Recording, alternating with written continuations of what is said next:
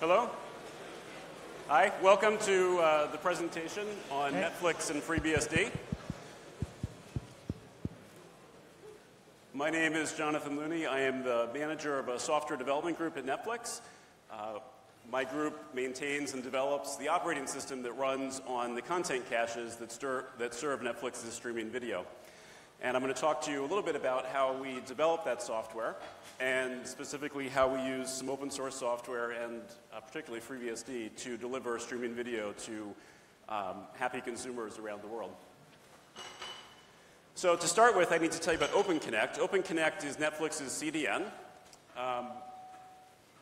OpenConnect is a global, efficient, and purpose-built CDN for distributing Netflix's content. It is global. It is large. It is very fun to work on the OpenConnect network. At our peak, we deliver over 100 terabits per second around the world. And that makes the engineering challenges very interesting. 1% differences make a big deal. They're a big deal when you're dealing with these large scales. As I was preparing for the talk and I was thinking about this, I was realizing that if we had a 1% change in the number of TCP segments we retransmit, so for instance, if we were retransmitting 1% more of the TCP segments on our network, that's an extra terabit per second at peak that we're sending out to the internet. And that's a lot of traffic. And that's a big change. And so we work in an environment where small changes are a big deal, and we also value small improvements. Obviously, we'd like big ones, but every little bit of efficiency matters. And so it's a really fun environment to work and do engineering work. The heart of our CDN is our content caches. You could almost say they're the backbone of the OpenConnect network. They are what delivers that 100 terabits more than 100 terabits per second at peak. You see here a picture of one of our storage appliances from a few years ago. It's the 40 gigabit per second attached storage appliance. And it has 248 terabytes of storage in a 2RU form factor. We also have other varieties of caches. Our highest end production one at the moment delivers 100 gigabits. It's 100 gigabits per second attached, and it can deliver essentially full line rate in a 1RU form factor. The OCA runs almost exclusively open source software, and two of the more important things we run are the operating system is based on FreeBSD. It's a lightly modified version of that. And our web server is a slightly modified version of Nginx, or a slightly customized version of Nginx. This is our typical traffic profile. You'll see that we have lots of Netflix clients that are pulling data from our CDN. We have a group that manages the steering for that, so we can steer the Netflix clients to go to the right caches to serve their content. There are redundancies built into the system, and controlling the clients is very helpful because it gives us the chance to tell them exactly how they should behave in various failure scenarios. And so we can build redundancies into the system such that if a single OCA fails, a single one of our content caches fails, the clients can seamlessly switch over to other content caches. And that means that if we are testing new software and that new software has some sort of fatal error, our clients can seamlessly switch over to something running more stable software and continue to be served hopefully without even noticing any difference in the quality of their video. We also get a lot of data back from these clients, and so again, controlling the clients is very helpful because the clients can tell us, or controlling these client applications is very helpful because the client applications can tell us exactly what they think about the quality of the cache that they're talking to. They can tell us how fast they were able to get the video, whether they got it fast enough to satisfy the streaming needs of the client, whether it was very choppy or smooth, things like that. So we can get a lot of good information from our video applications. and that helps us to make informed decisions about whether we've made things better or worse in the software that we're developing. Our typical workload on one of our content caches looks like a typical web server. You've got a bunch of storage. You need to get data off the storage into memory. We then encrypt it. We often encrypt it for transmission over TLS session. And then we send it out some NICs. Now, this is not rocket science in a sense. This is something that many people have done before. And there are even people who have, or probably other people who have done it at the high speeds we are. What the secret sauce, if you will, or what makes this special, is that we are trying to get high speeds, high efficiency, or high speeds out of our systems with high efficiency. So we want to not only deliver a great experience to our end users, we also want to control the costs. And so we actually work very hard to optimize our workload so that it can fit into relatively inexpensive parts that you could go buy off the street. There's almost nothing that we use that you couldn't go buy from someone if you wanted to. We don't have custom ASICs and things like that floating around. And so the secret sauce, if you will, is simply being able to get things through the system as fast as possible, as cheaply as possible. And you'll see that there's a couple of resource constraints we have. The first one is the disk I/O and the network I/O all has to go over PCIe, and so we're constrained in the number of PCI lanes we have. We're also constrained in the bandwidth those PCI lanes have. And then all the data coming in and out of memory, again, we're constrained by the number of memory controllers we have, the number of memory channels, as well as the speed of the memory. So those are the two main resource constraints that we fight against. And you can either buy your way out of that by buying bigger CPUs, or you can try to make things more efficient by utilizing the resources you have more efficiently, more intelligently. And we try to focus on the latter. So using FreeBSD and commodity parts, we get 90 gigabits per second steady state out of our latest 100 gig storage appliance. Actually, I think all of our 100 gig storage appliances at this point. The latest one, we're using 55% of the CPU on a 16-core, 2.6 gigahertz CPU. For those that are interested, it's an Intel Xeon 6122 CPU. There's 16 terabytes of NVMe in this appliance and 96 gigabytes of RAM in a 1RU form factor. 90 gigabits, the reason I'm quoting the 90 gigabits per second number is because that's what we shoot for in production. We aim to use 90% of the attachment speed. The reason we aim for 90% is we do have a steering system that tries to get clients to the correct caches.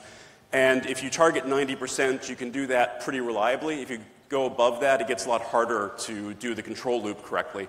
On top of that, we need some headroom in case there are failures in the system. So if a content cache fails, the clients need someplace else to go to. And so we need a little bit of spare capacity in the system. And the 10% gives us just a little bit of headroom to absorb clients that are switching away. So we would consider 90 gigabits per second to be our target for this platform, and we can do that with roughly 55% CPU usage. And here's some graphs that show that. You'll see that the bandwidth is hovering right around 90 gigabits per second, and the CPU utilization is right around 55. And this is measured in an actual system serving production traffic. This is not a synthetic benchmark. This is what we get in production. So let's talk about the operating system that runs on these caches. As I said, it's a lightly modified version of FreeBSD. For those of you that are not familiar with FreeBSD, here's the 30-second introduction. AT&T had a Unix distribution. The University of California, Berkeley got a license to use that distribution. they created what they called the Berkeley software distribution. And there's a lot that I'm skipping over, but essentially FreeBSD and NetBSD are both descendants of that code base. There's lots of other BSD distributions. I'm not trying to cover them exhaustively, but this is where FreeBSD came from.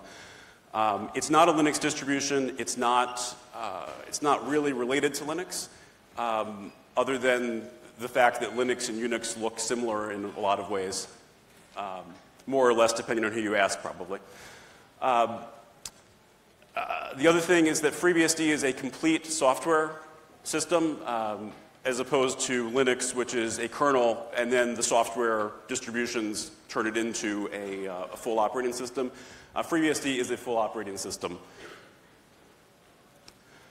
So the FreeBSD release cycle looks probably like your typical software release cycle for an open source project. There is a head branch, which is the development branch. That's where new features and bug fixes go first. And then there are these release branches that come off of that every once in a while. And the release branch is called the stable branch. So for instance, there was a stable 11 branch about 2 years ago, I believe, which is the branch that all of the 11.x releases come off of. So all the all of the releases that are part of the 11 major release, all the minor releases come off of that release branch. Likewise, there recently was a stable 12 branch that was created. Over time, of course, the code diverges, as you'd expect, with a software development model like this, and the new features go into head, and not all of them are backported, depending on just how stable they are. So a while ago, when I first joined Netflix, it was right around the time that we were running stable 10, which was the major release before stable 11. So our operating system was based on stable 10. And we had a choice when stable 11 was released. We could stay on stable 10 and get farther behind, or we could switch to stable 11 or head. And we decided to rebase our code onto stable 11 or head. And then we had the choice. Well, basically stable 11 and head are the same thing at this point because it's just branched. So which do we want to do? Do we want to go to the next stable release? Or do we want to track head? And we decided to track the development branch. And so we rebased onto the development branch, and we began to track that. And we did that for about 2 years. And then stable 12 came along, and we had a choice. Follow stable 12 or stay on head. And there was essentially no discussion or debate. Everyone loved tracking head so much that we've continued to do that. So it's worked really well for us.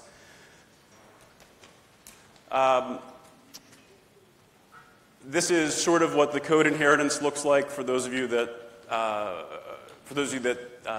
need this mental model or appreciate the mental model. So FreeBSD head's code base is at the top. We have our internal master branch. And about every 5 weeks, we take a sync from head to our internal master branch. We develop some more code, and then we branch off our release branches. And we shoot to have a release just about once every 5 weeks. Our typical release cycle is 5 weeks of development, followed by 5 weeks of testing. The 5 weeks so there's 2 releases in flight at any given time, one in development, one in testing and deployment. We start off with a merge from FreeBSD head close to the start of the development process. Then we also, throughout the 5 weeks, we're doing feature development and integrating our features into the master branch and with the other features that have been developed. And of course, we're doing continual testing throughout the 5 weeks. Right at the 5 week mark, we make our release branch, and then we begin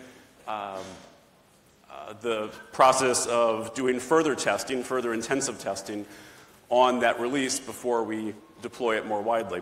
So at this stage, we would be running this release on approximately, we'd be using approximately 45 caches to test this release.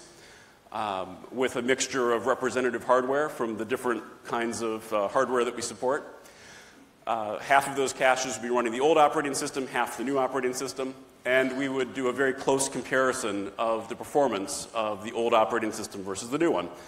And so we look at obvious things like panics and crashes and so forth, but we also look at the metrics of how the system is performing. Has the CPU utilization gone up or down? Are we able to push out bandwidth as fast? Are we able to push out bits as fast? Have TCP retransmissions changed noticeably? We look at, has power usage changed noticeably? So we look at all of the metrics you would probably think that we look at, and maybe even a few more, regarding the system itself. We also look at the metrics the clients give us, because remember, the clients can tell us whether or not they like this new software. And if the clients tell us that their experience getting data from the cache running the new software is as good as the experience using it from the cache running the old software, that's a pretty good indication that we haven't messed anything up. And if their experience is even better, that's great. After we do our dev testing and we fix whatever bugs we find, it moves on to a canary testing. So we've deployed at this point to a much larger set of caches. So many more clients are hitting this, and we can again do the comparison to see if things have gotten better or worse or stayed about the same, and make sure that matches our expectations. And then finally, we go through about 2 weeks of deployment. In an emergency, which does happen periodically, so for example, a security vulnerability or something like that, we can speed up this process very greatly.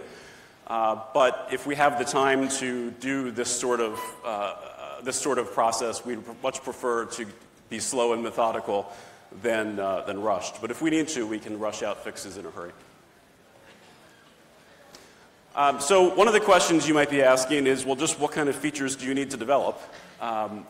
The features that we develop are basically aimed at one of two things. The first one is making our customer experience better, or making the OCAs run more efficiently, thereby lowering our costs. And we want to do one of those two things. Ideally, we want to do both at the same time. But we try very, very, very hard not to sacrifice customer performance in order to save money. So we try to do both at the same time. And there are things we can do as software developers to make the customer experience better. For example, getting bytes off the disk faster is something that can help the customer experience because their video starts playing that much faster. And there are things we can do as software developers that will make that better or worse. But here's some examples of some features that either we've developed internally or sponsored in the community. The first one is NUMA enhancements. FreeBSD has had NUMA support for many years, but it hasn't worked for our particular workflow very well when we've tried it. Or at least it didn't several years ago. So we've explored adding, or we've been adding some enhancements to it to make it work better for everyone, but also particularly for our workflow. The next to asynchronous send file and kernel TLS are things that enable us to get higher speed, higher efficiency through the box by avoiding a bunch of context switches and copying data between kernel and user space. I think other people are probably, or some other people are probably using DPDK in this space. We aim to keep as much in the kernel as we can. And so kernel TLS and asynchronous send file are ways that you can, the user space can tell the kernel, please do this for me. And then the kernel takes care of it for the user space. Asynchronous send file, you tell the kernel, please send these bytes from this file over this socket, and it will just do that. And it will only really tell you if there's a problem. The kernel TLS, you give the kernel the right encryption keys, and then the kernel will go do the TLS encryption for you. And so you combine the two together, and with one system call, you can send a large chunk of a file to a user without the user space having to make further system calls or do more copies. The next two were pbuff allocation enhancements and unmapped mbuffs. Those are both ways that we gained efficiency by by taking bottlenecks out of the system. The pbuff allocations, pbuffs are the physical buffers that handle data or store data when it's coming off of the disk. So they would be buffers for disk operations. There was contention for a lock, which was making the performance very bottlenecked. And so we did some work to rewrite that and be able to get more parallelism during the pbuff allocation process. Unmapped mbuffs, again, it was about taking bottlenecks out of the system. Someone on my team managed to find a way that we could take the same amount of data, and instead of representing it in, I think it's like 64 network buffers, we can now represent it in one network buffer. I/O scheduling, again, we can really make a significant impact on users if we get data off the disk at the right time. It actually really matters when you read and write data. You don't want to read it too early, you don't want to write it too early, you don't want to read it or write it too late either. So it really matters, and we've done some work to make sure that we are doing I/O at the right time and doing the right amount of I/O and so forth. Likewise, the same thing applies to trims, and we've also been doing some work to make sure we send down the right trims at the right time and also at the right pace, because sometimes disk drives don't behave well when you send down a whole bunch of trims all at once. And so we've done some work on scheduling those as well. And then finally, we do work in TCP regularly. So there's a whole group that works just on TCP algorithms and so forth. We've done a lot of work in both research and development in algorithms to get TCP to transmit data better, where better would mean, again, sending the right bits at the right time for that session. And we've also added some logging and debugging infrastructure so we can tell just what's going on when things don't work the way we think they should. That's been very useful for us in developing these things. And we've shared all of this with the, I think we've shared all of this with the community at this point. So I think that just about all of this is either upstream or is in the process of being upstreamed in some way. Tracking head makes it, lets us stay forward-looking and stay focused on innovation. The problem that you can run into when you are tracking the stable branches is that you continually have to deal with the problem of my code doesn't match what everyone else is developing on upstream. And so when there are bug fixes that occur or new features that you want, you have to figure out how to get them back into the code that you're actually running. Likewise, when you get the new merges from upstream, sometimes you have to redevelop your features because the APIs have changed or data structures have changed, and all of a sudden the code you had doesn't work anymore. But by tracking head, we're able to stay very close to what's going on in the upstream development community, and instead of continually redeveloping the stuff we've already done, we can just work on developing new things that will benefit us and hopefully benefit other FreeBSD users as well. My hypothesis is that downstream users of open source projects can get stuck in one of two cycles, which I've labeled vicious and virtuous. And this is not entirely original thought, but I think you can easily get stuck in this vicious cycle, what I call the vicious cycle, which starts with infrequent merges. And so if you're a downstream user, and I don't mean end user in this case, I mean a company like us that's trying to write an operating system or either write an operating system and use an upstream operating system and customize it for uses, or use an upstream application and customize it for uses. That's the kind of user I'm talking about. And I think this cycle starts with infrequent merges. So when you start with infrequent merges, and this is infrequent merges of the development code. So this could mean that you are tracking a stable branch and, or a release branch, and then every year or two you jump to the next release branch. That's, in essence, that's an infrequent merge of the development code. And when you start off with that, what happens over time is you get farther and farther away from the upstream project. So when you do actually try to do a merge, you have a lot of conflicts. You have regressions. Things don't work right. And it becomes very painful. And so every time you do one of those merges, it's very painful and disruptive to the organization. The developers who were developing code suddenly have to stop developing new features and go back and make all the old stuff work again with the new code. And that's not very fun to do as a developer, but it also means that's a whole bunch of time you're not writing new features. And all that means is that you end up thinking these merges are so painful that you're going to do them even less frequently. And when you do them less frequently, you have even more merge conflicts, and you have more regressions, which means that you have to spend even more time fixing them all, which means your feature velocity gets even slower.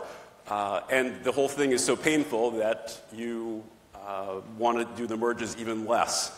And at some point, maybe you even stop taking merges from upstream, and instead you just simply try to cherry pick back the bug fixes that you think you need. So you can compare that to what I call the virtuous cycle, which starts with frequent merges of the development code. So when you're frequently merging the development code, you're diverging from it less over time. And that means that each merge is much easier. There will probably still be conflicts. There will probably still be regressions, but there should be fewer of them. And each merge should be much easier to handle. Furthermore, because you're so close to the development branch, it's easier to get things upstreamed. It takes time. Upstreaming things is not just about pushing your code into the upstream project. Rather, to upstream things, first of all, you need to generalize the feature and make it generally applicable to all the users of the project. On top of that, you probably need to do some code cleanup, because there's probably some rough edges. And then and that's just if you're running the development branch. If your code is based off of a stable branch, you need to do the extra step of then rebasing your code onto the development branch. By running the development branch internally, we're able to skip that last step. So we still need to clean up our code, we still need to generalize it, and there's some that costs extra money for us, but we're willing to do it because we think it's the right thing to do. And all of that means that we can get our code upstreamed that much easier because we don't have to rebase it regularly onto the development branch to get it upstreamed. And having that code upstreamed means that our diff against the development branch of the upstream project is relatively small. That lets us focus more on getting our developing new features. So we're spending less and less time dealing with old features. We're spending more time dealing with new features. And on top of that, it lets us collaborate effectively with other people in the upstream community who are using this project. Because most FreeBSD developers run FreeBSD Head, and because we also use Head internally, we are able to directly share patches with them, and they can apply the patches, they apply cleanly, they can send us patches, they apply cleanly, and so we can collaborate together when we're doing our work. And all that means is that it makes it easy for us to do more frequent merges. In fact, we've gotten to the point where my developers will sometimes just commit stuff upstream to the upstream project rather than to our repository, and we'll just pull it back in the next upstream sync that we do. Now, having said that, we do keep local diffs for a few reasons. The first one should be fairly obvious. It's information covered by NDA. We do occasionally get information from vendors, which helps us to do something we need to do. But it's covered under an NDA, and they will not let us upstream the code based on that. I think we have something like 100 lines of code that fall in this category, so it's a very, very, very small diff. But this does happen occasionally. We also have features which are still in development or testing. We will sometimes commit features to our tree for testing purposes, and we don't upstream them usually until we're sure they actually work. And so we'll keep that local diff until we're sure the feature works and we've had the chance to generalize it. And that's the third reason we keep local diffs. There are features we have which are too specific for us. They're things that help us with our workload, but they're not general enough. We have a very specific workload. As I showed you, our whole business is getting data off of disks into memory, encrypting it in memory, sending it out on a NIC. That's what we do. And there are other people that use computers for other things. And they might not, what is good for us might not be good for them. On top of that, we have a rather homogeneous environment. All of our caches are Intel 64-bit. And there are people that run other architectures. And again, what's good for us in Intel 64-bit might not be good for ARM 64-bit or ARM 32-bit or RISC processors and so forth. So there are features that need to be generalized, and we will hang on to those internally until we've had the chance to generalize them. And once we have generalized them and made sure that they work for everyone, or at least don't make things worse for anyone else, then we'll go through the process of upstreaming them. But it's our intention to upstream any code that we can. I think that this is one of the great things about working at Netflix. I've worked at other companies that used open source software as the basis for their product, and they kept everything inside. So they had lots of local patches that it was very hard to share outside of the company. Netflix does allow and in fact encourage the use of open source software where it makes sense, but they also let us freely contribute our software back. And so the approval process to upstream a feature is essentially, it's automatically approved. And that's really nice. So we can get our software upstreamed rather easily from the Netflix perspective.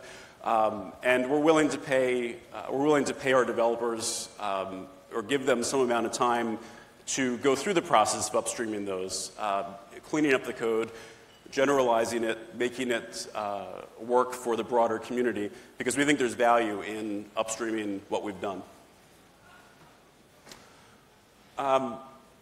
So we get a couple of benefits from tracking FreeBSD head. The first one is we get quicker feature iteration. As I mentioned, our developers aren't constantly stuck looking backwards, but rather they can develop looking forwards, and they can rapidly develop new features, knowing that they're going to be able to get them. They're going to develop them once for us in our code base, and then that's the same code base they'll be upstreaming them into. And so they don't have to think about what's going to work in stable 10 and then what's going to work in head and sort of develop the features twice. They can just develop them once and just worry about the one environment. We also get quicker access to new FreeBSD features. And this is probably the right point to mention that we're very happy running FreeBSD. We get great performance out of FreeBSD. It's very stable. And we get access to lots of really cool features that people in the FreeBSD community are working on. And so it's a great benefit to us that we track head so that we can get access to the new features as soon as they're committed. And so someone can commit a new feature today, and it can be running in our network somewhere between 5 and 15 weeks from now, typically. So we like the fact that we get quick access to new FreeBSD features, and we can do cool things by getting access to those features. We also get quicker bug fixes. And this isn't just because the code gets committed first to head. That's true. So FreeBSD developers, when they're fixing a bug, they'll put it in a FreeBSD head. And then once they're sure it works and it's had some soak time, they'll backport it to older releases. So we get access to the bug fixes a couple weeks earlier, generally, running FreeBSD head. But on top of that, we also get quicker bug fixes because our bug reports come much closer to when the code's committed. So let's say you're an upstream developer in the FreeBSD project, and you commit code today. It may be 2 years before that ends up in a FreeBSD release used by the general community. Once that happens, 2 years from now, someone may find a bug and report it to you. Are you going to remember why you wrote that code 2 years ago? Contrast that with what happens when we find bugs. You commit the code today. In the next 1 to 5 weeks, we get the code in a sync. We find a bug, and we report it. We report a bug to you on code you just wrote a few weeks ago. You're much more likely to have the context in your head, and it's likely that you'll remember why you wrote the code the way you did, and you can quickly help us troubleshoot and fix the bugs. On top of that, they're easier to fix generally, because there's not 2 years of other stuff built up that depends on that bug being there.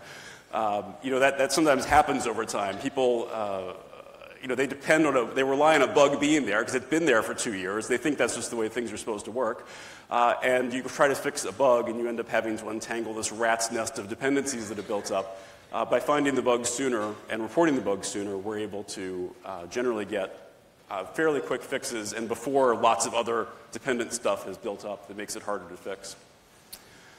It also enables collaboration. As I mentioned, most FreeBSD developers run FreeBSD Head, and so we're able to directly share patches with them. And that's good. We really like the fact we can collaborate with other people in the community. And I want to be clear, it's not a one-way collaboration where we're trying to figure out what we can get from other people. We really do like collaborating with people and being able to share the patches we have, the things we're thinking about, and also find out what they're thinking about and ways that we can work on projects together, perhaps. It also minimizes our merge conflicts. As I mentioned, sometimes our developers will even just commit code directly to the FreeBSD project, and we'll pull it back as part of the next sync. In other cases, it may take us a little bit of time to upstream things, but we can upstream them much more easily because we don't have to go through that step of rebasing onto FreeBSD head first. And so that really helps us keep our local diff low and minimizes the merge conflicts that we have. It also amortizes the merge cost. If once every 2 years we rebased our code onto the latest release, that would be a very painful, long, difficult merge. Instead, we spread it out and we do it once every 5 weeks or so. We do a little bit of that merge. And so it's in much more manageable chunks. The diff is much smaller. It's much easier to spot bugs. If we absolutely needed to, it's even possible to go do a binary search through the code that's been committed to figure out where a regression was introduced. So we've got much more manageable diffs. It's much easier to deal with. But overall, I would say we probably spend about as much time doing our, in aggregate, probably spend about as much time doing our once every 5 week merge as we would on the big merge at the end of the 2 years. But I think that spreading it out is much more pleasant for everyone. FreeBSD also, I think, gets some benefits from what we do. The first one is that they get wide deployment of their head branch very early. So their head branch is usually a commit on the head branch is deployed in our network somewhere between 5 and 15 weeks after it's committed to the FreeBSD head. And I think it's a testament to how stable the FreeBSD head code is that we can do this. It's a very stable, very usable release. And we're able to successfully deploy that code very quickly on a large number of caches. And they get the benefit of having that early deployment and that early wide deployment of their code so that we can find bugs. Now, obviously, we try to find them before it's deployed that widely, but just in case they slip through, their code is still seeing use on a large number of content caches around the world. They also get early intensive testing of that code. We test the code thoroughly before we deploy it, and again, it gets tested in production. And we also have an incentive to upstream our code. And so because we want to minimize our diffs, we have a great incentive to upstream our code, and it's easier for us to do that. And so I think more of our features end up in the upstream code base than might otherwise. And I think that's good for the FreeBSD community as a whole. Again, we're not trying to just get our code into upstream FreeBSD, but we want to benefit the upstream project by giving them access to the features we've developed internally. And we think that that's good for everyone. So you might think of some objections to running development code. So the first one is, it isn't stable, right? Well, actually, it really is. The FreeBSD community is fanatical about keeping head stable. And in fact, it may even border on unhealthy. They're that fanatical about keeping head stable, which is great. I think is great. It means that you can download and use FreeBSD head, and it generally just works really well. Why should you pay to find the bugs that others are going to find while they're testing head? Well, the obvious problem here is if everyone has this mindset, who's actually going to test head? Who's actually going to test the code? Someone has to do that testing, and I think that we're well positioned to do that testing at least for our use case. On top of that, we would probably still find some of these bugs anyway, 2 years down the road when we get the code, but it would be much harder for people to fix because they would have lost all that context about why they committed that code. Aren't there more security bugs in development code? Well, actually, no, not in our experience. I think almost all, if not all, of the security bugs that we've run across in the past 2 years most of them have been in the stable branches as well. And so on the whole, we probably have the same security bugs in general that the stable branches have, but the people developing the fixes for those security bugs are developing them on the head branch, and we get access to those security fixes that they've developed for the head branch. No one does this. Well, that's not completely true. There are other companies that do similar things. There's one storage vendor that announced a couple of years ago that they were going to try to base their storage appliance operating system on FreeBSD head. You pay a monthly cost to do merges. That's true, we do, but as I said, in aggregate, I think that it's no more than if we waited and did this once every 2 years. And I think each one is actually much easier and much more pleasant for everyone involved. And you get new bugs each month. Yes, that's true. We do get new bugs each month. We also get new features. And the new features are really cool. And guess what? If we were running the stable branches and we did a merge once every 2 years, we'd get new bugs then too. But we wouldn't be getting new features during that 2-year time. So I think that on the whole, it's true you get new bugs each month, but it's manageable. It's at a manageable pace. They're a little bit easier to debug and fix. And it's counterbalanced by the new features we get as well. So in conclusion, running FreeBSD head has been really good for Netflix. It lets us deliver very large amounts of data throughout the internet very efficiently while maintaining a high degree of feature velocity. We've found FreeBSD head to be very stable. It's stable enough that we deploy their commits in our network usually, as I said, about 5 to 15 weeks after they're committed. It lets us deliver a large amount of traffic very efficiently, and it lets us maintain our development agenda. So we're very happy using FreeBSD, and in fact using their head branch as the basis for our operating system. It looks like I have about 5 minutes if anyone has questions they want to ask. So, okay.